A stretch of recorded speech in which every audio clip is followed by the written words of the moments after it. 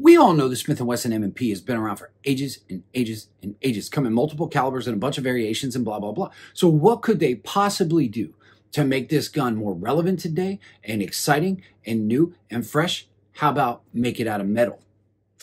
Smith & Wesson M&P9 M2.0 Metal. That's right, metal. Very cool. Let's check this thing out.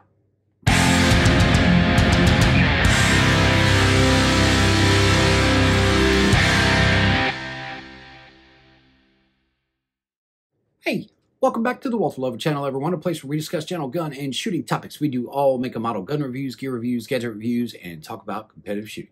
Thank you for checking out this video. We appreciate it. Today, we've got this thing. Smith & Wesson M&P9 M2.0 Metal. That's right, metal. Man, this is pretty exciting. So, as always, safety first. Check that out. Take the mag out. As you can see, there's no magazine. Chamber is clear, magazine is empty, and we are safe. So there you go, folks. M2.0 metal, 9mm metal framed striker fire gun. Very exciting, very cool. So we all know that the M&P has been around for a number of years. Actually, at the time of this video, I think it's almost 20 years at this point. And it has come in a variety of calibers, everything from 22 up to recently 10mm with some 40 and 357 SIG and all those other calibers mixed in, and has proven to be an ultra reliable, dependable, durable firearm that has seen service all over the world in military, law enforcement, etc., other operators, which is pretty darn cool and says a lot about the firearm. So, you know, when I first heard new M&P, I'm like, well, what could they possibly do? And then came this thing, man. And I'm going to tell you that the video, the pictures, they just do not do this gun justice. They don't, because this thing is gorgeous. This Cerakote gray finish that they chose is absolutely beautiful. This is a great looking firearm.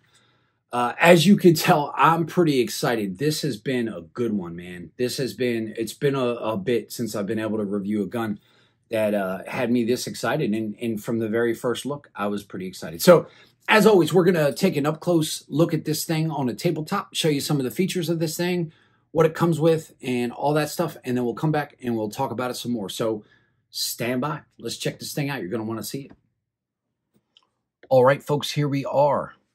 The Smith & Wesson M&P9 M2.0 Metal. That's right, metal. Very cool. Okie dokie. As always, safety first. No mag in the gun. Chamber is empty. Magazine is empty.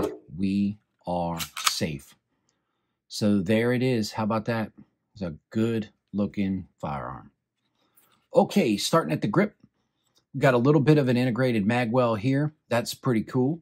This little doohickey here on the bottom, you simply turn, slide the pin out, and then you can change the palm swell / backstrap modules. These are super cool. We're going to talk about these a little bit more as we move on in this review. So I'm not going to dig into it now, but man, I'm a big fan.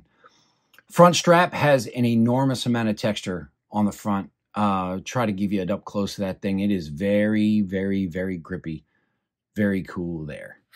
Trigger guard, fairly generous trigger guard, slight undercut on the bottom of that. Mag release, well positioned.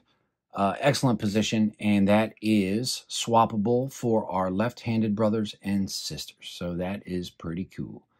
Got our takedown lever here. Very easy to use. Pretty standard slide lock right here.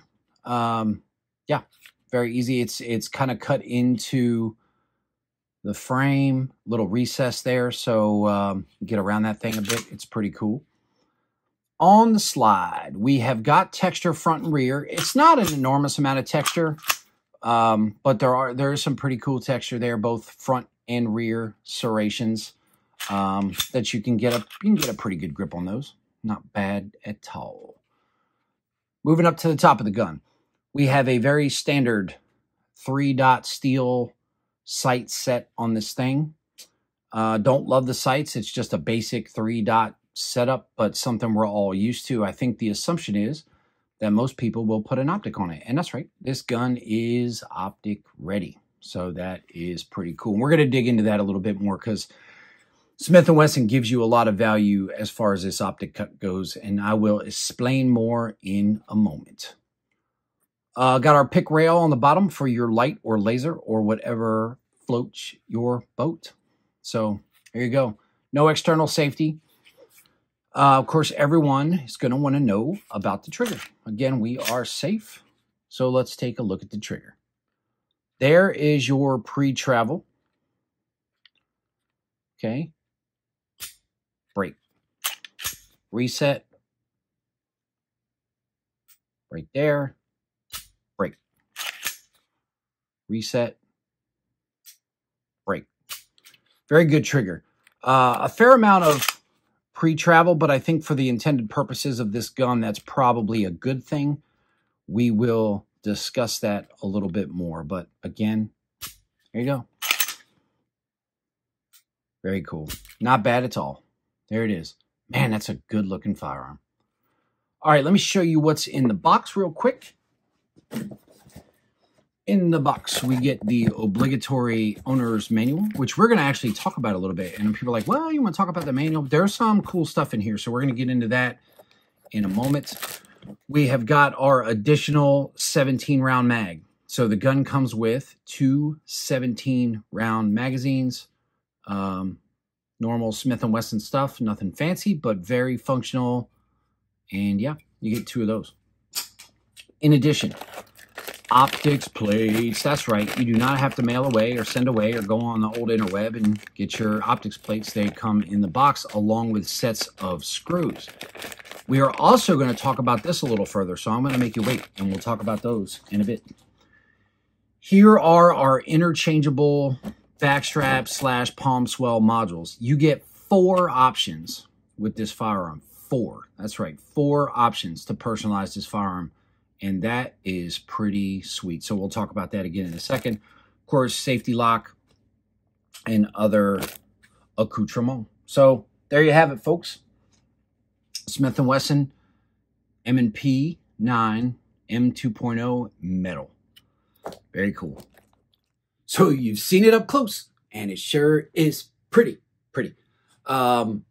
Next question, obviously, how does it shoot? But man, it's a metal framed M&P, folks, and it shoots exceptionally well.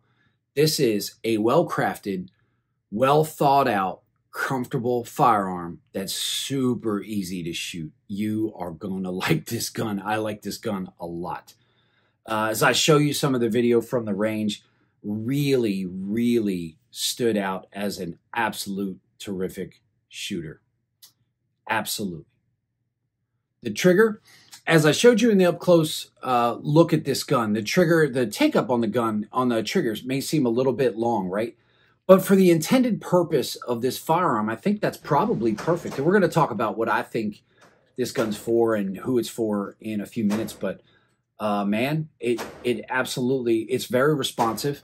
And the firearm gives you a lot of feedback. You know where you stand with this gun, man. And it just feels really good to shoot. So yeah, a pretty spectacular shooter. Let me tell you some of my favorite things about this firearm.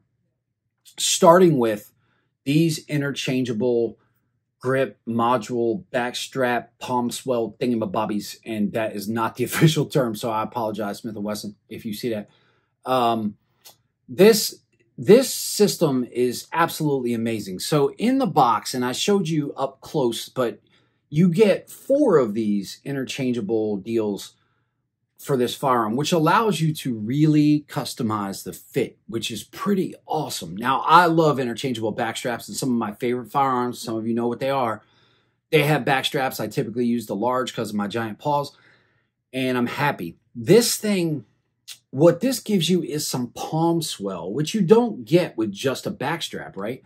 And I'm going to show you a picture side by side of the small and the large grips on this gun, so you can get a feel for how different they are. It's very different, and it feels amazing.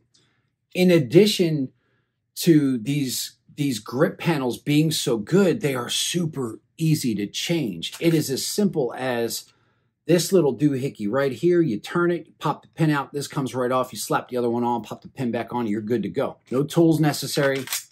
No pins to knock out. Those systems work fine, but if you're at the range and you really want to customize while you're shooting, it's kind of a pain. This makes it really, really easy. Yes, really easy. Pretty darn amazing. The feel of the gun overall, by the time you get that back strap on there that you want with that right palm swell with this amazing texture on the front, it feels great in the hand. Okay, so the optic mounting system on this gun, right? I showed you in the up close. This is optic cut, optic ready. In addition to that, they give you the plates. Just a bag of plates right here. And I said bag of plates because does anybody want to guess how many is in it? They give you 7 optic mounting plates for this firearm. 7. I'm pretty sure this covers 99% of the red dot optics that are out there that you would want to mount on a handgun, and that's pretty awesome. And they also give you the screws. But wait, there's more. In the manual, yes, I am a huge dork that loves to read instruction manuals. There is this super cool chart. I'm going to show you a picture of it up close. This chart gives you which optic plate to use with which optic mounting footprint and which screw types to use, because they also gave you the screws. They're also in this bag with all the plates, all these different screws. So how sweet is that chart, man? It takes all of the guesswork out of the optic mounting, man. I think that is an amazing feature. This is a end user friendly feature that we don't see enough of in the firearms community. I think that's pretty darn terrific. That's pretty cool, especially for people like me that aren't that smart. So yeah, that's the optic mounting system. It's going to be pretty sweet to put an optic on this gun. I like to be honest in all my reviews. I've always been 1,000% honest with you. Things I like, things I don't like. I've told you a bunch of things that I like on this firearm, which is most things, right? So if I'm being completely honest, I don't love the sights. Okay, but they are steel, but there's just a standard 3-dot sight. So look, I'm digging into weeds to find the stuff that I don't like about it. But that's one thing. I don't like the 3-dot sights, but that's easy enough to change. And most people will probably put a red dot on it anyway. So I'm not sure how relevant that is. The only other thing that I could maybe say is the texture on this firearm, the serrations on the slide. They're great for carry because they're not going to snag on anything. And they are fairly easy to get a hold of. But I would like to see a little more. Again, I'm getting into weeds, folks. So I'm not overjudging the gun. That is a very, very minor detail that maybe I don't love. Yeah. So what is this gun for? Well, it's probably an easier question to say, what is it not for, right? Whether it be daily carry, concealed carry, home protection, duty pistol, service pistol, range toy. I'm not sure that there's much that there's many needs that this gun wouldn't fulfill. It's pretty sweet. I mean, it's a lot of stuff. And people are curious about the size. The Smith Wesson calls this full size. Here's the interesting thing. If we talk a little bit about what the measurements are on this gun. So it's 7.4 inches long. So what does that compare to? Well, it's the same length as a Glock 19, pretty close, really close to the length of a Glock 19. If we talk about the height, so it's 5.5 inches high. That is roughly the height of Glock 17. So this gun kind of fits in the middle. And barrel length on this firearm is 4.25, which is in between the 19 and the 17 if we're comparing it to a Glock. So the size is really interesting. Aluminum frame, stainless steel slide. It gives us a weight of 30 ounces. So in comparison, if we want to talk about the Glock 19, comes in at 23.6. The Glock 17 is 24.8. So roughly 5.5 or 6 ounces heavier than a Glock 17. But it's not an uncomfortable gun to carry. You could certainly carry this gun all day and be pretty darn comfortable. So yeah. So price, what does this gun sell for? MSRP is $899, and currently at the time of this video, that's what most of these seem to be selling for, is right around the $899. Do I think it's worth the money? Yes, absolutely. So the obvious next question is, hey man, do you like this gun? I think you can already answer that. I like this gun a lot, a lot. This is pretty awesome. I like this gun a whole lot. Oh, wait, there's more. Okay, so as much as I like this gun, again, I said earlier that I like to read instruction manuals because I'm a huge dork, and that's okay. There is another version of this gun apparently on the way. And there it is on the front of the instruction manual. And I'm going to show you an up close look at that, called the Performance Center M&P9 M2.0 Competitor. That's right. It looks like maybe another half-inch long, fiber optic front sight, magwell. I got really excited about this, and this is the advantage of reading the manuals, folks, in addition to all the safety stuff.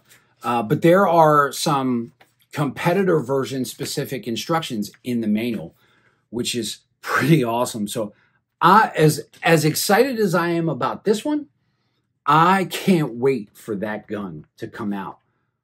Now, I have looked and tried to do some homework. There's very little information out there about this competitor version of this handgun, but it's coming. It's got to be, right? They put it right there on the manual. So listen, Smith & Wesson, if you're watching, I got to have one.